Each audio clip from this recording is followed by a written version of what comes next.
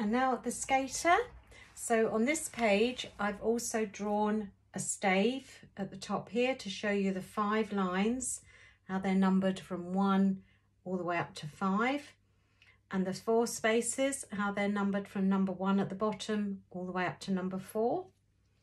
Then you've got your bass clef sign, and I put the 4 space notes on the bass clef stave, and reading from the bottom, they read A, C, E and G, which, to help you remember that, we've learnt all cows eat grass.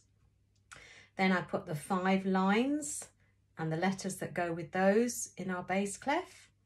Okay, so in the lesson, I was asking you to try and identify that first note that we play in the left hand here, and asking you to count how many lines up the stave that note came on. All right, so if you're counting from the bottom line, 1, 2, 3, that third line, which that note is printed on, is note D. So that's what we know that first note is with our 4th finger.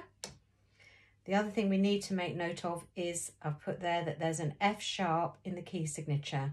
So every time I play an F sharp or F, I need to remember that it's got to be F sharp, and it's always going to be your 2nd finger in this piece of music. Okay, so I'm going to play from the beginning, counting 3 beats in a bar.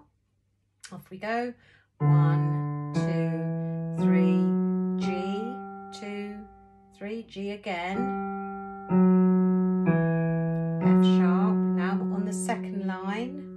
Now here we have a skip between E and G, then F sharp, then F sharp again, and E, 2, 3. Now I'm here, G, 2, 3. Next line, start with G again,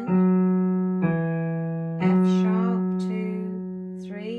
In this bar, we've got that skip again, F sharp, 2, 3, then finish with D, E, F sharp,